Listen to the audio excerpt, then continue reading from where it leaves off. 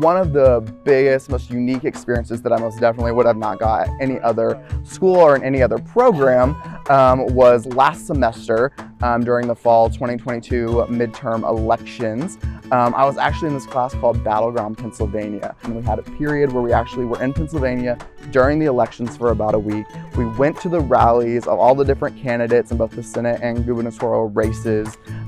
We got to see both sides, talk to people at those events, go to town halls, we got to see debates, and we just got to observe the election in the area where it was happening in the heart of Philadelphia. And so that was a really amazing experience. So it was cool to see something like working on a campaign, what that would look like. We heard from campaign professionals, went to their offices and met with them, heard from campaign staff of the respected campaigns we were observing and watching.